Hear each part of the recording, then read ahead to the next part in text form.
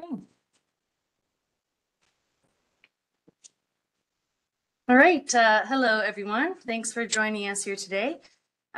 This is the Marine Institute Graduate Society seminar series that we typically do every second Thursday throughout the semesters. This is actually our last one for this semester, and we'll start again in January. This is being recorded and will be uploaded to our YouTube channel, where you can find almost all of our seminars over the past few years. So before we start, we want to provide a land acknowledgement. We respectfully acknowledge the land in which we gather as the ancestral homelands of the Beothuk and the island of Newfoundland as the unceded traditional territory of the Beothuk and Mi'kmaq. We would also like to recognize the Inuit of Nunatsiavut and Nunatukavut, and the Innu of Nitassinan and their ancestors as the original peoples of Labrador. We strive for respectful relationships with these peoples of the province as we search for collective healing and true reconciliation to honor this beautiful land together. So today we will hear from Dr. Jonathan Fisher, our very own here in this building.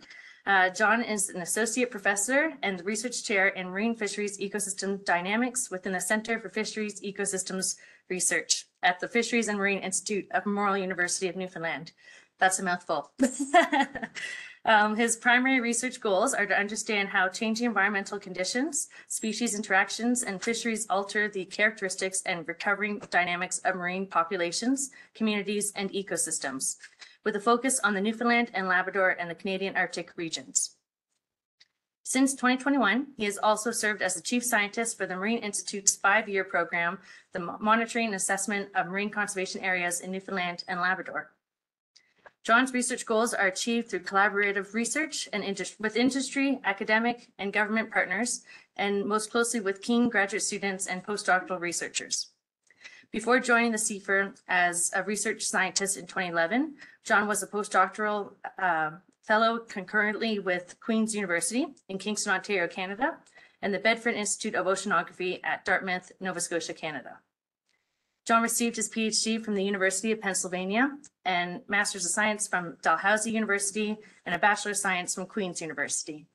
So with that, I'll now pass it off to John. I'll just share your presentation here.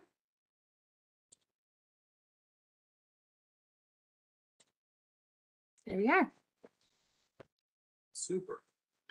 Thank you very much, Rachel, and to Gord as well for organizing this semester, this term. It's been great to take in as many as I could, and it's great to be here to be presenting today some of the research that goes back to days like this picture from 2013.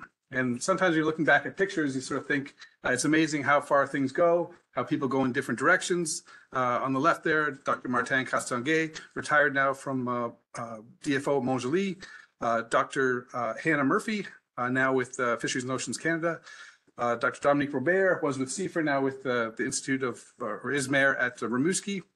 Jason Spingle was the West Coast representative with Fisheries Union, the FFAW, and still with that group. And just interesting to think of how far things have come. And I hope to present that within the context of the secret life. And of course, let's see if we can advance that. Sorry, I'll just get onto the slides. So the secret life is not something that I've dreamed up. Rather, I've taken it from this book from 2004. This is a great book, The Secret Life of Lobsters, because it talks about lobsters, talks about different challenges, and it also talks about interactions between fish harvesters and scientists and how things were done in the Gulf of Maine to make great advances.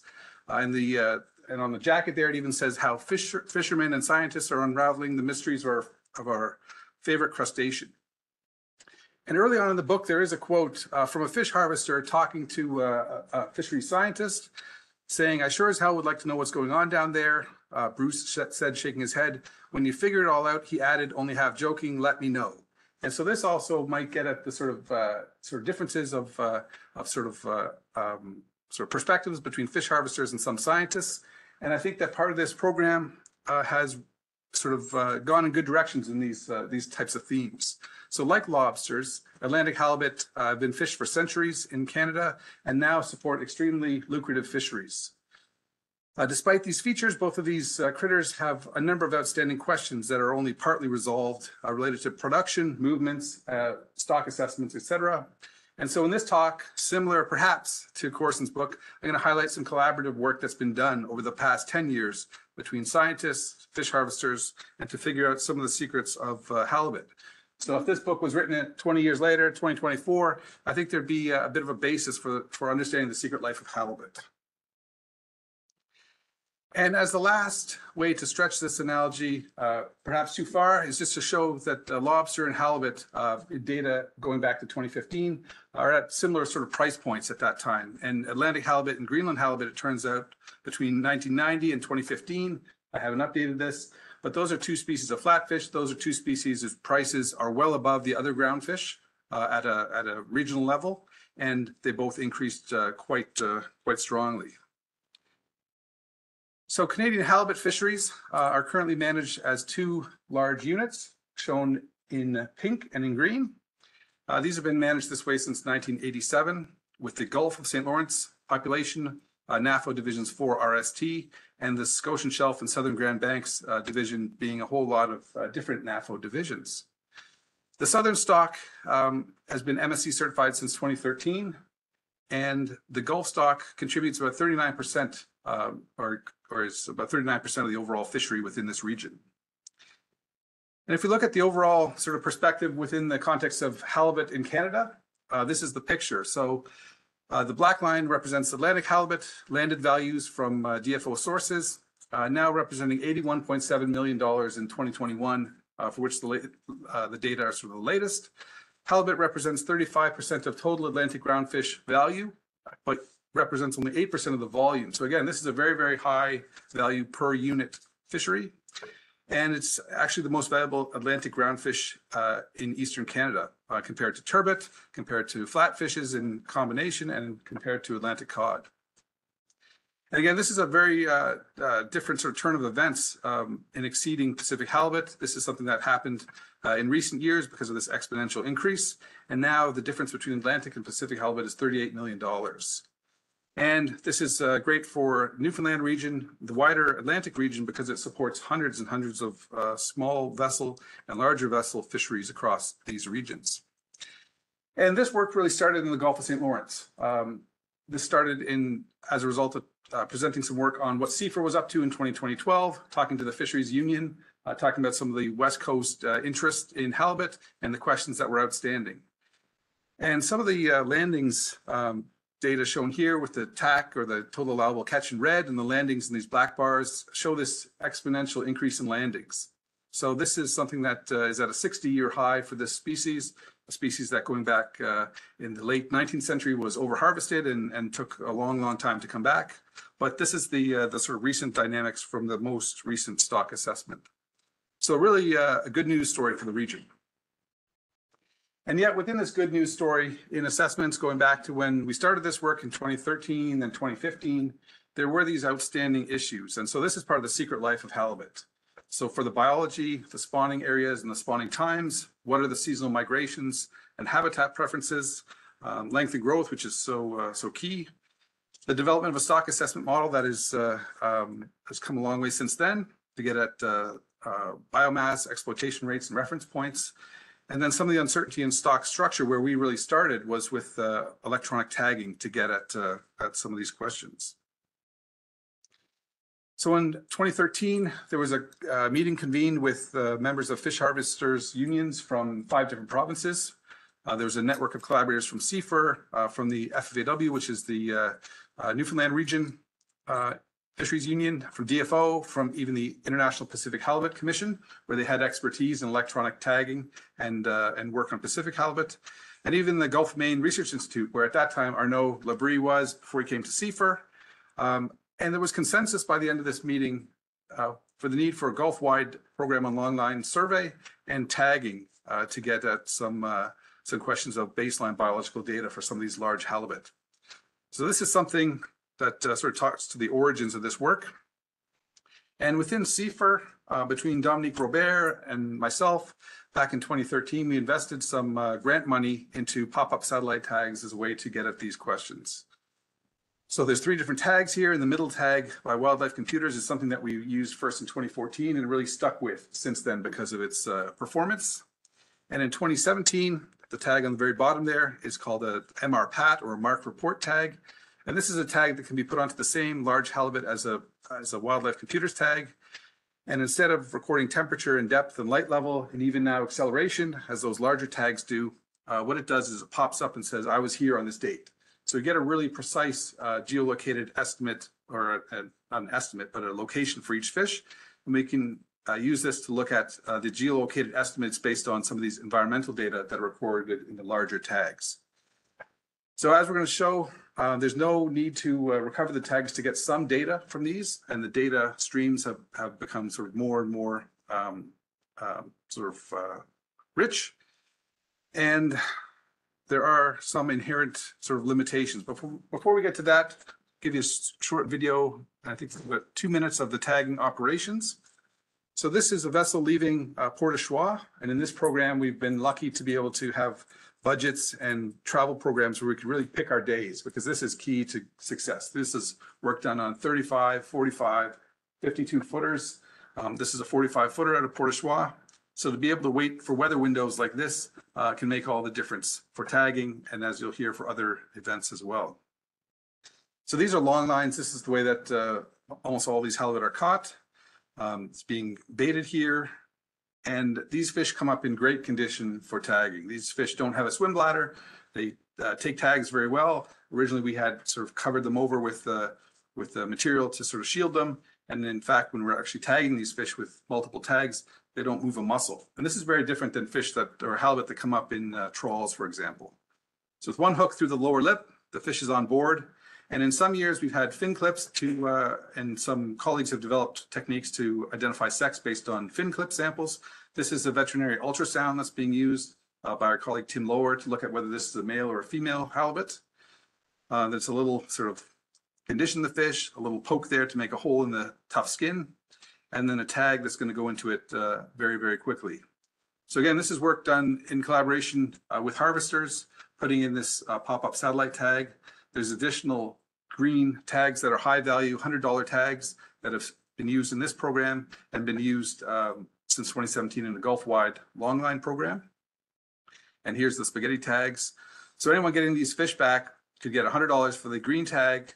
We give a reward, I think, of $500 for the pop-up tag, in addition to the high value of this fish. So that catch a fish with these tags could be a lucrative day for anyone.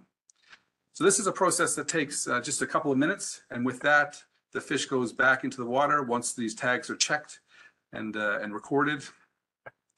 So this, again, is a great fish for tagging. Large bodied, can take these larger tags. And then, as you'll see here, just a couple of flicks of the tail and it's back down to the bottom. So we have experience tagging now hundreds of these fish. And again, with pop-up satellite tags, part of the technology is the fact that that tag stays on for a program time, pops off the fish, floats to the surface, and transmits data to the satellites. So this is an old slide, circa 2013, where the data resolution in a tag that was recorded was around 2 minutes. And if that's the case, we call this archive data. There's about 263,000 records per year at 2-minute resolution. But there's limits to how much can go to the satellites. So 11,000, 12,000 go up to the satellites from that fish. And based on the orientation of the tag in the water, bobbing around for 10 days or so, there's less than 5,000 records that then come from that tag. So this is a limitation. This was something that was recognized at the start of this program. And we deal with gaps. We deal with low resolution data. Wouldn't expect the full time series. But as in so many things, new technologies arise. And one of the new technologies that arose and was identified to us by our colleague Tim Lower, shown there at the far left in the bright jacket, was this antenna. And what this antenna does is it picks up on the Argo signal that's being transmitted from the tag to the Argo satellite system. And it has a direction finder and a strength level. And this antenna then can be mounted on the top of a wheelhouse, can be mounted on a backpack, and we can pick up these tags from miles away. With a starting point as shown in the app on the phone, we get an initial position, head towards that, and then pick these things up with this direction finder, and then scoop them out of the water. And it sounds very simple. But there's a number of things that have to go absolutely right for this to be successful. The first is the fish must be in the reach of vessels. And so for offshore work in the Gulf of St. Lawrence, many of the fish were, some of the fish weren't, based on sort of orientation of where we had vessels sort of lined up. In many cases, the fish came back to where they were tagged, which was a great thing. So we've had great success with these tags releasing as programmed, transmitting to satellites and getting that GPS fix for an initial location. Then having ship-to-shore communications, which in itself has also evolved in the last 10 years. Detect the tag at sea with this direction finding antenna, and then the correct sea state to actually collect these tags. And play a little video here. And this video is showing the device set up in the wheelhouse right beside the skipper. So you can see this pinging once every minute, hopefully picking up each ping and then slowly steaming towards at the minimum speed to get up on these tags and then to actually locate them and to swing around or to get them with a dip net. So this is a quick process, or a quicker process to get out there. And in the end, this is actually the first tag that we recovered. So it's great. It's great success. This was 15 to 20 miles offshore. And the gentleman holding the tag there saying, who would have thought you could come 15 or 20 miles out and pick up this tag, right? Kind of like a needle in a haystack. So this was a great success in that first year. This would be 2014 then, going out there, collecting 6 out of 20 tags that we put out, actually recovering them, getting the full archive time series, and everyone is delighted. So the benefits of recovering these tags rather than having them go through the satellite system is this high resolution and continuous data. Again, these are 2-minute resolution data, and the archive temperature and depth are both shown there. And these have been sort of the bread and butter of what we've worked with. And from this tag, one of the things that I think it was Dominique first noticed was this pattern of interesting depth profile. So we got these depth profile things not changing that much. And then in some of these archive data, we have this period in February where these depths really change. And what it turns out from years of work and a master's student, Rachel Marshall, you'll see some of the work, these are actually spawning rises. And we can detect these at the resolution of 2-minute data. We can't detect these at the resolution of satellite transmitted data. And what this represents is a female fish that each 3 or 4 days at a temperature of 5 degrees or so hydrates a batch of eggs, does a spawning rise, spawns those eggs, and then comes back down to the benthic zone. And we know that this 3 or 4 day pattern is consistent with spawning rises based on fish in captivity, based on Pacific halibut as well at temperatures of around 5 degrees. So this again is from that first year giving us some indication of the timing of spawning of these fish, which is quite different than fish from other management units. And there are also clear differences between male and female, where the females have this this sort of obligate window and delay between different spawning periods. And it turns out males, not the same energetic limitations and a very, very different pattern. So these patterns in themselves have been used to diagnose whether some fish have been males or females in some cases. So the other part of this program, and this is something where Arnaud Lebris led this based partly on knowledge that he obtained during his PhD here at MUN, but this is the geolocation model, or where is this fish going each day over the course of a year. And so Arnaud has developed, and Paul Gotti, a postdoc, further developed some of these techniques using hidden Markov models to actually get at where these fish have been based. So it's a process model of a 2D random walk with an observation model of likelihood, and what this is based upon is the temperature and the depth profiles of these fish. And Arnaud was able to generate with oceanographers different seasonal patterns in temperature, and this is something that really helped to drive this geolocation modeling. So that's an oversimplification, and there's 3 papers that have been published on geolocation of Atlantic halibut. But the other benefit of these pop-off satellite tag recoveries is there's no gaps. This is daily resolution, and what I'm going to show you here in this animation is 13 fish from northern Gulf of St. Lawrence that were tagged in 2014, 8 fish from southern Gulf of St. Lawrence that were tagged in 2014, and where they go over the course of this cycle. And also I'll note that in February, some of these fish were tagged with these pop-off, mark report pop-off tags to actually get a location of where they are that can be used to challenge or validate the geolocation modeling. So these fish go towards deeper waters. They go towards deeper waters in winter consistently.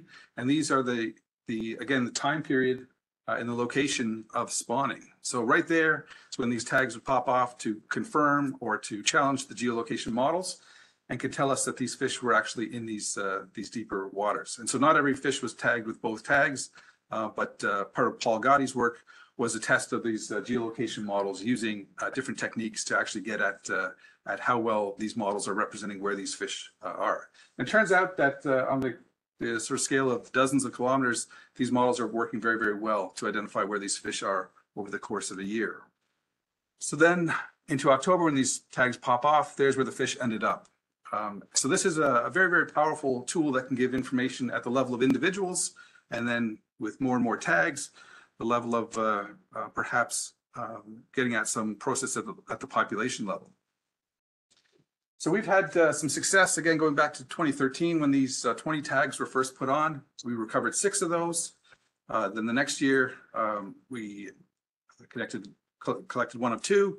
But you can see here in the second last column, the numbers of tags recovered. So in 2017, when the tagging was at a Gulf-wide scale, as you'll see, we recovered 22 of these tags.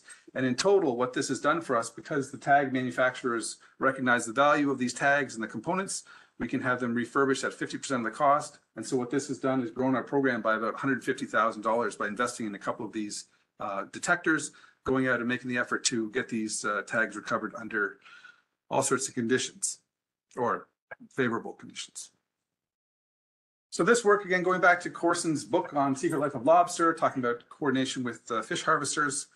This is born out of discussions with the Fish Harvesting Union and has since used more than 20 different vessels across Newfoundland and into Quebec as well, PEI, and Nova Scotia as well, both to tag fish and to undertake these recovery missions too. And so initially, some of the data that in a paper that Hannah Murphy led was used to characterize the depth use of these fish. And this is at a time when DFO was coming up with a long line survey in the Gulf of St. Lawrence and asking questions of, well, which depths might be sort of excluded from a plan so that these long line surveys are maximized in their deployments. So the long line survey was pitched for September. And so this gives an idea of where in the Gulf of St. Lawrence the fish are using different depth habitats. And by 2017, then, this is the first year of that long line survey that's Gulf-wide. This is something that was brand new and has since been used in all sorts of ways to inform subsequent assessments, including in 2023, the development of biomass index and reference points for this stock. And conventional tagging was done. And at the same time, we came up with support for 36 satellite tags to be put out at this across this zone, and those different red pins represent the numbers of tags that were put out at different locations within this program. And Arnaud also led the deployment of 2 moored pop-up satellite tags for validation of these geolocation models. So why not go even bigger? And this did become bigger with Dominique Robert leading the development and application of an NSERC strategic program that brought in 5 different fish harvesting organizations at a Gulf-wide scale to match the scale of the long line survey, to match the scale of those pop-up satellite tags being deployed. And we've had some great success with that. So that NSERC program, which ran from 2017 to 2021, started again with this this life cycle of halibut, putting pop-up satellite tags on them, looking at their spawning behavior, their spawning locations, as shown there, and also getting into more sort of parts of the life cycle with collaborators. So with Danny Dumont at University of Quebec at Rimouski, looking at oceanographic modeling of larvae based on the spawning locations of halibut, where do these things end up? And further with Pascal Sirois, with his expertise in otolith microchemistry, looking at some of the otolith cores and asking the question of where might the nursery zones in the Gulf of St. Lawrence be for these smaller fish. So again, this is taking a sort of life cycle approach, and had great success with trainees here and in Quebec as well, and also with collaborators from DFO and other groups to bring this information into assessments. So Rachel Marshall was based here as a master's student, and one of the questions that she was able to address using all these pop-up satellite tags at a Gulf-wide scale is where and when do halibut spawn?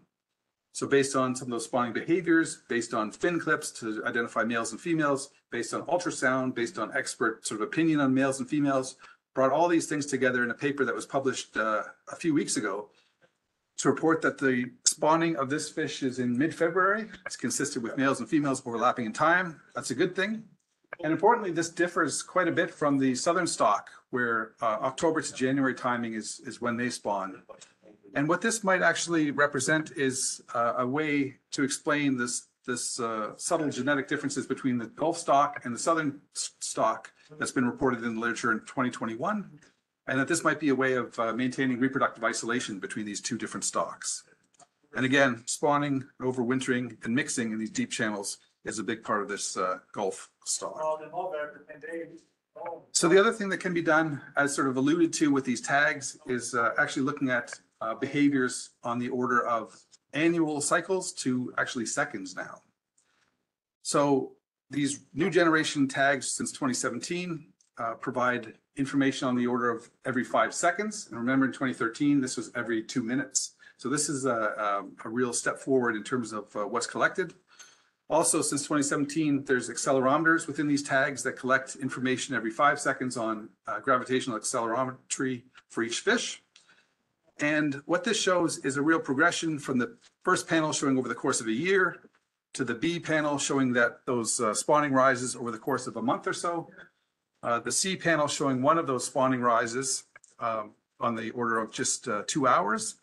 And then the fourth panel, D, showing the gravitational acceleration anomalies on the scale of every 5 seconds. So you have all this information from one tag and can get at a lot more questions of spawning behavior than ever would have been guessed at with those initial tags, 2-minute resolution, 30 or 60-minute transmitted data.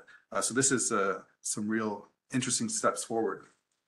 And Rachel took this couple steps further, looking at this gravitational acceleration, for example, at the time of spawning. So for each of these 118 different female fish, she looked at the peak of the spawning rise and the peak of gravitational acceleration. And what she found was that just prior to the peak of these spawning rises, as these fish are going up in the water column, they also take off and accelerate.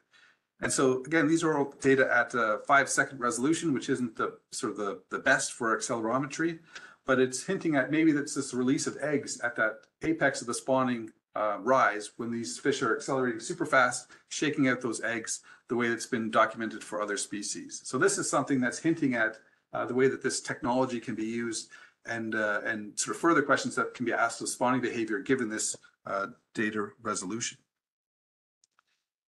So we started with these tags. Some of the information from these tags, as well as lots of other information from trawl surveys and other things, have gone into Gulf-wide longline survey design. This has been used to improve stock assessment inputs. We've done lots of work with halibut geolocation, including paper on sort of the Western Newfoundland scale and the stock-wide scale led by Paul Gotti. And as I showed, some of the work on reproductive behavior that Rachel Marshall was able to wring out of these tags has been some great work. This has also been done in parallel with some work by others at Dalhousie and DFO, looking at genetic data, questions that can really be tied together and are increasingly being tied together. And the last part is about validation of geolocation. It's one thing to say a fish was here based on the tag. It's another thing to have independent validation of those spatial models. And Paul Gotti, again, led this in a great paper in Fish and Fisheries. So again, going back to sort of The Secret Life and Corson's book and fish harvesters and scientists sharing information, part of what we also did was go to a number of road shows on the West Coast, in this example, showing all the different communities, the numbers of fish harvesters that showed up to hear what we were talking about. And this actually reached about half of the Gulf Newfoundland fleet on the West Coast, which is a great thing, in February and March of 2019. Dominique Robert led presentations in PEI and in Quebec as well. And not only were we able to share information and get fish harvesters' feedback and get some of their some thoughts on sort of what the way we think these systems work, but this also led to interviews with fish harvesters by Rachel Marshall to have to have input into a second chapter in her work. where she combined electronic tagging information and fish harvesters' perspectives to look at ocean management concerns. So 16 halibut harvesters during those road shows was great work by Rachel. And what this shows is the locations of these tracks of different fish that have been tagged, and the locations in the middle of Old Harry. This was a potential oil and gas development, a well that seems to be very close to where these fish have their spawning habitats for the wintertime. There's also these gray areas that are the areas of traditional winter redfish fishery zones, and redfish fishery coming back with the recruitment from certain year classes from 10 years ago or so. The redfish interaction is a real big one, and it's on the radar of halibut fishers on the West Coast. And the other connection that Arnaud Labrie sort of had was to sort of northern pulp, where he identified this effluent from northern pulp development and how some of these fish might come in contact with that outflow. So again, this is using not only pop-up satellite data, but information from fish harvesters. And Rachel has many, many quotes in there from fish harvesters where they see some similarities in their perspectives and the work that we've done, some differences. And this is a way to combine these types of information. So something a little different than any of us might have thought of at the start of this program. So this is work that has gone into the assessments of Atlantic halibut in the Gulf of St. Lawrence. The information on habitat use went into the development of a longline survey. Longline survey has been going on since 2017 with allocations from the overall TAC. And what that led to was information on conventional tagging and tagging recording or the reporting rates, which led to the first biomass estimate and other important estimates in the 2023 assessment. So this has really come a long, long way in this last decade. Another thing that made it into the assessments was, again, Paul Gotti's stock-wide spawning grounds within the 2018 assessment, and then was published in this ICES paper. And the other things would be migrations, where they're coming to, where they're going, where they're coming from, where they're going to, the spawning areas, the spawning timing, habitat use. And it's interesting, again, that the spawning timing might explain some of these sort of subtle but significant genetic differences between these two stocks. So that was all done in the Gulf of St. Lawrence. And so where do you go from there? One of the directions that Krista Rainseer, who's of course a student within this program, one of the ways that she's taken this was to get all the information from conventional tagging, from electronic data storage tags, internal tags, from pop-up satellite tags, and to combine this information on the scale of the region. How much connection is there among these different management units? How much movement is there within management units? And she has come up with this great schematic summarizing information from pop-up satellite tags, from these data storage tags and conventional tags, showing, for example, summer feeding along the coasts and these winter and spawning grounds, potential spawning sites identified here, and then these median distances at recapture from release for conventional tags. How far did they go, and how far was it from the tagging location for those tags? So she's working and has been working on a number of different questions to quantify the behaviors, the mixing among and within these different stocks. This is ongoing work. She has a paper that just this week, I believe, was considered for revision in Canadian Journal of Fisheries and Aquatic Sciences. She has a second chapter that's, again, using conventional tags, which are pop-up, or conventional tags and pop-up satellite tags with locations of tagging shown here. And what she's doing is quantifying mixing across the different regions and across these different NAFO zones at different times of years, and even across different international boundaries to the US, to the French territory at Saint-Pierre and Miquelon, to look at what are the implications for fisheries that are prosecuted at different times of year for these different tags. So I'm not going to show any of her work because she's going to present her work herself in her exit seminar and leave some sort of secrets to be revealed during that work or that presentation. But what I would like to just sort of get towards the end and finish off on is additional work and avenues for research that have come up in this process. So through the collaborations with researchers at within MUN and with Dalhousie within the Ocean Frontier Institute, In 2019, Dr. Daniel Rosante and Joanna Mills-Fleming led a workshop on close-kin marker capture.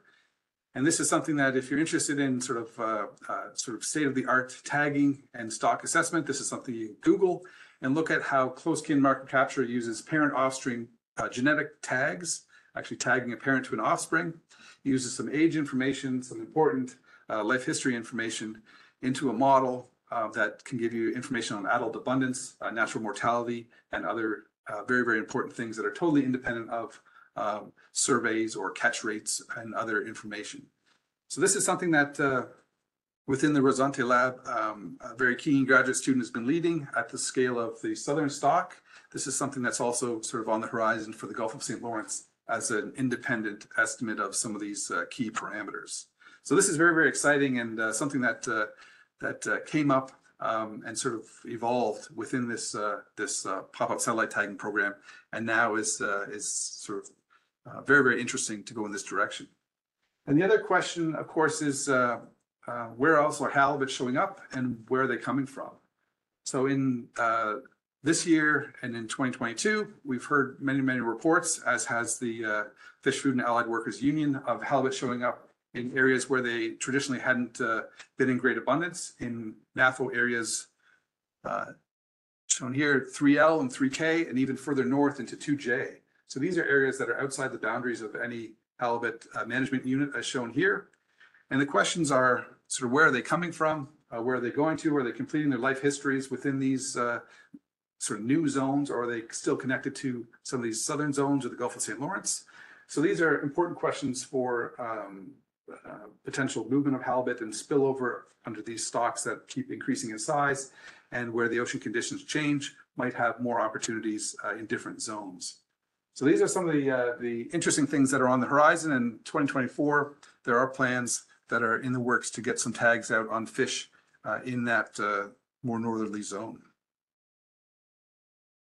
So some secrets have been revealed for Atlantic halibut. So some of this new information on migrations, on habitat use, on spawning locations and behaviors, this has all been generated through at-sea access aboard fish harvesters' vessels. So this is one sort of take-home message. The results have been presented during stock assessments, workshops, many, many different places to share these results.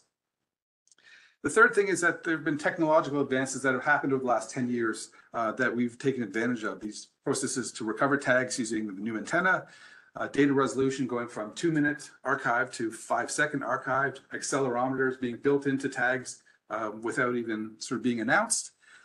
And then feedback to and from harvesters have been really important in terms of getting information from them into the literature, in the case of some Rachel's work, and also their ability to sort of see what's going on and to identify questions like halibut in regions where halibut have not always been, to get at new tagging opportunities and new advances.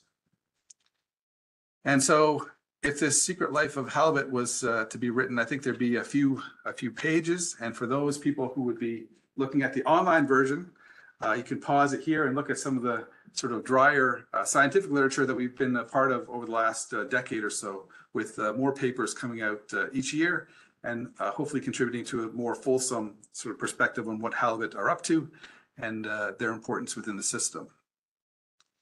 So with that, I got a couple of acknowledgement slides. At the top here are different funding agencies from the province, from the Research and Development Corporation that really kickstarted some of this work way back in 2013, from NSERC within the strategic program and discovery as well, the Atlantic Fisheries Fund, the Robert and Edith Skinner Wildlife Management Fund that supports my research chair, the Ocean Frontier Institute that's been so instrumental in getting this work done at a different scale and bringing universities together, which has been so important. And then down below, some of the organizations with which we've had great success and lots of fun working. And finally, this would be a sort of shorter list, but to acknowledge some of the collaborators. I've benefited tremendously through this work, professionally, socially, understanding the culture of our province and other places as well. So from, I still call them within CFR, Dominique, Hannah and Arnaud, Paul Gotti, Rachel and Krista, and Tom Brown for all the support over many, many years. the FFAW. This started through a conversation with Jason Spingle and Aaron Carruthers, and have had great fun aboard many vessels with knowledgeable and generous fish harvesters. And then our colleagues from DFO, from Montjoli, from the Newfoundland region, from Bedford Institute of Oceanography, great collaborators, great to work with, and Tim Lower from the International Pacific Halibut Commission, showing us how some of these things can be done. Again, I'll thank the organizers for putting on this series this year. Very happy to be able to present within it, and I'll stop there and happy to answer any questions you might have.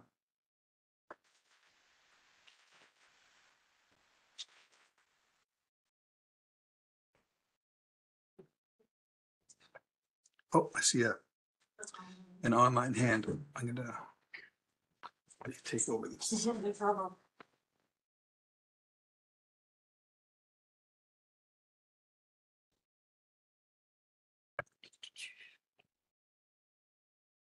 Let's see here. Okay, Eugene, I think you should be able to unmute yourself if you wanted to ask your question.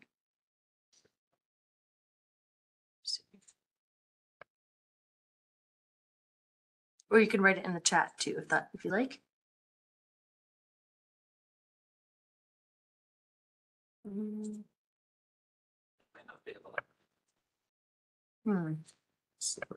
It's here. Go.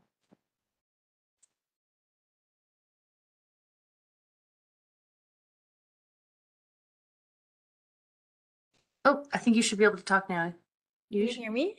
Yep, there you go. Yep. I just had a question about how many tags would you need for like a successful research project? I think you mentioned in one paper you had like 10 tags that were recovered, but how many are we talking, like the order of like 10 tags, like 30 tags? Like how many would you need? Yeah, so I guess that's an important question and a great question. Many studies have very few tags because these tags are quite expensive. And we've had so for example, the first papers that we did had on the order of 20 tags maximum and had some sort of idea of what we thought might be going on in the Gulf of St. Lawrence. That's since expanded to more than 100 tags with 70 plus recovered. And with colleagues from DFO, those and into the larger sort of overall regional zone. I can't remember if the number is 170 or so, but that would be a very high number for studies. And if you think of around the world who's done tagging and numbers of studies, the people that do work on Pacific halibut, lots and lots of tags put out on the order of hundreds. People that do work on bluefin tuna, hundreds. And I think that this program between colleagues at DFO and their tags and our tags and PEI and others, this would be among one of the top programs for numbers of tags that have been deployed, and probably also for those recovered too. But I think that to your question, most studies work with a handful of tags, and there's we've looked at some of those numbers in the past before. So this has become a very big program, and it's become that program over many years, and because of some of the successes that we've had starting at smaller scales. Okay, and how many like I'm just with the directional tool that you can actually find the tags. How many in a day could you find? Like the picture of you and Krista out on the boat, could you find like 5 tags or more? Yeah, so that's a great question. So we again, when we get a good satellite lock on where the tag pops up, then it's a case of how fast can we get there, and then it takes 15 minutes or a half hour, sort of longer time in a larger vessel to actually scoop the tag out of the water under great conditions. We pick these tags up on beaches. We found them buried under rocks with this detector.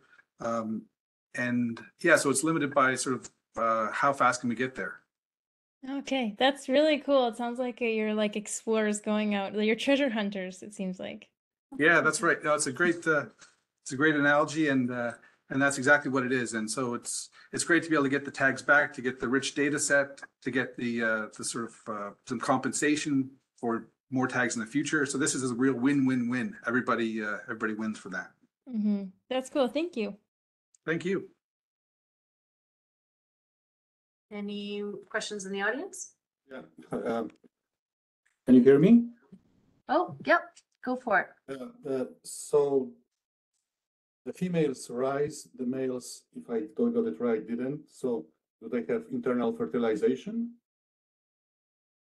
No, so the males also rise, but they don't have the same sort of structure to the rises where they're spaced out so evenly with the difference of 3 or 4 days in between each rise at say 5 degrees. So the males don't have the same energetic limitations, and this has been found in a number of different flatfish species and other groundfish species as well, where the female pattern of hydrating a batch of eggs, rising and spawning those eggs is very, very different than the males. So the males to spawn, we don't have males and females matched up in space or in time to know which male or female is mating with which one. But I know that in Rachel's work, she's also looked at sort of depth patterns and how far off the bottom and at which depth are these males and females spawning. Obviously, they have to match up in space because there isn't internal fertilization. This is external fertilization. Yeah, so because I mean, this must be tricky because if they swimming fast and they shaking off the eggs, as you were saying, then the male would have to follow it and fertilize it on the fly. So this is what I found it. Yeah, no, there's a whole body of literature that I'm less familiar with sort of mating systems and how things actually are achieved, and this whole sort of sneakers in different fish systems. So it's a complex world, and I don't know that these tags would get at that information. But yeah, there's a lot of other questions that that could be generated and tested in different ways for halibut. Thank you.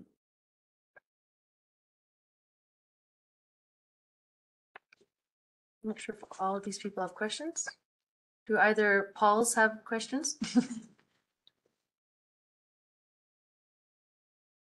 If they would like, or anybody else online? Vin, Paul Regular, Yep. if you can hear me. Thanks, John, for the talk. Really fascinating work. And you know, it's definitely a big challenge trying to peer into their secret lives. But now that you have, it seems like there's loads of questions that can be asked. And I find those spawning rises really fascinating. And just wondering if you know anything about how dense Atlantic halibut are. Like, I'm just wondering, okay, now that we're seeing some bits of their lives, can start asking how hard is life for them at particular moments. And so I'm just wondering how much energy does it require to climb that water column? And of course, I guess it'll be dependent on how dense their body is. So just wondering if you thought about that or know anything about that. Thanks. Yeah, no, that's a great question. I guess the two things that have to come together is the males and females obviously have to come together in space, and then they have to come together in the sort of vertical zone. I don't know, the short answer is I don't know the answer to the energetic requirements for spawning rises. Some of the, there's been some aquaculture literature on Atlantic halibut that's characterized the spawning sort of frequency, and maybe within that literature, there's some energetic estimates, but I don't know that off the top of my head. But yeah, I guess one of the things that the tags show is that if these fish are from the northern Gulf or from the southern Gulf, they converge in these deep channels over winter. Those deep channels remain at their preferred temperature around 5 to 7 degrees. So they might not all be spawning, but they like that type of water temperature, and those channels bringing them together might sort of bring them together in space and make for less energy. That it's not like a fish is swimming hundreds of miles days before it spawns. They get there and they might be in sort of good shape because they're concentrated by those deep waters and those water temperatures. So that's a bit of a ramble to address your question.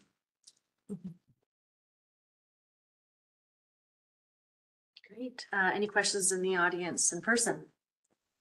Yeah, go for it, Gord. So on a lot of your maps, you showed us that there was like we were able to identify spawning regions. Have some of these been considered for marine refugees, or? I'll talk about the Gulf of St. Lawrence specifically. So there are, since 2018, there are 11 different marine refuges within the Gulf of St. Lawrence that have been identified where bottom contact fishing is sort of eliminated. And to my knowledge, those are based upon information from corals and sea pens and benthic habitats, more so than Atlantic halibut, from what I've read anyway. But if these things happen to overlap in space and be a bit of a win-win, where halibut are also occupying those zones, then that is actually That's a question that we're looking into. Yeah. Oh, thank you. Thanks.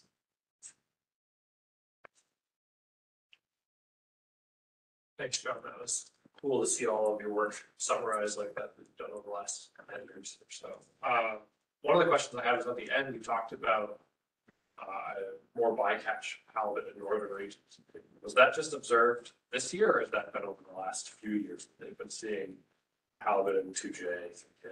Yeah, so I think I received calls in 2022, and I know that, so I don't get that many calls directly from fish harvesters, but I think there was a call to, it might have gone to Cesar and then sort of come my way for halibut. But I know that the fishing union would have more information on how much and how many people are reporting that, and they of course meet with their members and get some of this information. So I've heard directly from one gentleman who says he's fished quite a long time, seeing things that he hadn't seen. But I don't know if your question is is it sort of one-off or is it multiple years? So I guess that's something to be seen. And we've also done work this past summer in the Hawk Channel area. So summertime, put down cameras that were baited with squid. Saw some Greenland halibut, but not Atlantic halibut in that zone at that time. So yeah, if they move as much as they do in other regions, then they could be sort of episodic within their bycatch within different fisheries. And maybe there's differences among years too. But I think that getting some of these tags to get at the question of where they might be going to or whether they're staying within that vicinity would be sort of an interesting starting point. Yeah, I think part of the reason why I wanted to ask is I feel like I've heard from a lot of people about how normal this last year was for a lot of different flatfishes in the Great Banks region and how the temperatures this year had such a dramatic effect that I was curious if it was just this year's temperatures were so crazy driving the north, or yeah, no, this would have been in 2022, and so this sort of discussions along these lines have been going on for a while, and yeah, so other industry members have reported the same things. I know that DFO has done some offshore work targeting other species and run into Atlantic halibut in places maybe that they hadn't expected it. So this is yeah, all these pieces need to be put together, and maybe tags could be a part of that as well. Thanks. Thanks a lot. That's really interesting. I was wondering, just maybe you explained it and I did not get it, but I like for the communication between the tag and the satellite. I know that for our GoPro they have to be next to the surface. How is it going with the halibut? Because I think they stay quite deep. Yeah, so sorry, these tags will be on the halibut for a year, and then they're programmed to actually burn off a little pin. And then they release and they float up to the surface, and then they float at the surface, and from the surface, then they can communicate with the satellites. So yeah, it's not like So it's like you can't have the access at the moment the fishes in the water. Like it's just at the end of it. That's right. Yeah, this is not like a spot tag or something like that where things would surface and transmit.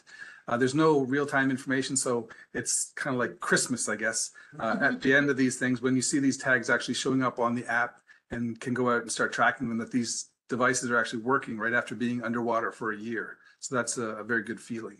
But yeah, that's an important point, that these are popping off the fish, and we get no information unless it transmits to the satellite or we collect the tags, or a bit of both. And we have sort of technology advancing. The first tags that we have, and I have an example with me, didn't really pass around, but we have, it has sort of a one directional antenna. So if I point the antenna at you, and you're the Argos satellite, then the information gets to you. If I point it this way, it doesn't get to you. And in other generations of tags, it has a braided antenna that's multi-directional so that there's a better chance of that connection. And so we did some tags in the field, pointing tags in different directions, and it was remarkable with the detector, whether we could pick it up or not, based on those earliest tags. And we had the two in the 1 year and could compare them, and it was quite a difference. Go ahead, Sydney. Yeah, thank you very much for the presentation. It was really interesting. Yeah, my question should be, do you know if DFO or MSC applied or suggested any regulation for the fishery based on the space levels? Based in the spawning area or spawning field? Yeah, so again, going back to some of the initial work, some of the, so this is used to So if your question about regulation, so this has been used sort of to know where they're spawning and know the habitats to develop the longline survey. But since that longline survey has been developed, there's been many conventional tags that have been put out. And those conventional tags have then informed, for example, the development of a biomass index for the Gulf of St. Lawrence and reference points for that stock. So I guess indirectly might take this much credit for some of that. But the MSC program, I'm not sure that this has contributed directly to that. Of course, the MSC came on before any of this work was done, and there's a lot of other things that go into MSC besides some of this tagging information. So I think it's useful, but it hasn't driven everything that's gone on lately. Yeah. Thank you. I think there's just one more question here online by Paul Ryan. Can you go ahead there, Paul? Yeah, thank you. John, my question is related to the fishery itself, and given the history of this stock, recalling a slide you put up earlier showing total allowable catch, the total allowable catch seems to have increased greatly in the last decade. I'm just wondering if you could comment on whether you think that's sustainable. Yeah, so I think that that prior to this year's assessment, there were less things that went into the stock assessment. So now there is actually a biomass estimate that's based partly on conventional tagging.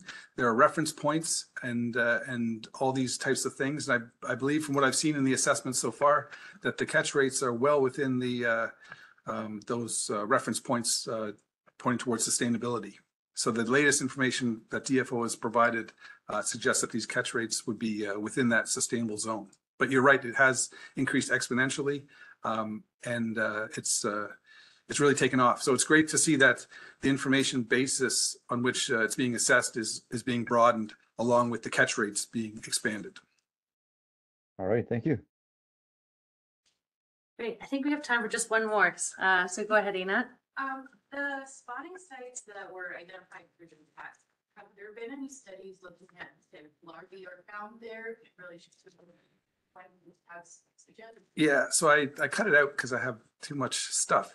But there is a study from 2023, Gintner and others in the Journal of, I think, it was Journal of Fish Biology, but there is a study that actually used, so a group from Rimouski went out on an icebreaker in winter, and based on Paul Gotti's estimates of where Atlantic halibut were spawning in the Gulf of St. Lawrence, they targeted nets to those zones. They pulled up those nets and they got larval samples of Atlantic halibut as well as Greenland halibut. And Atlantic halibut larval samples are exceptionally rare, and they were able to catch some of them, sort of a handful, I can't remember exactly how many, but it was targeted based on those spawning areas. So again, in the sort of life cycle completion and sort of supporting the idea of these are the spawning areas, I think that does support that. So it's a great, it's an interesting study, Gintner and others, 2023. Okay. Well, thanks so much, John, and to everyone here who attended online and in person. Really appreciate the great turnout. This is the most we've had this whole semester, so it's great to see. And yes, this is our last one for this semester, so we'll start up again in January, and we hope to see you there. I hope you have great, happy holidays. And thanks again, John, so much for your talk. We had a great time. Cheers.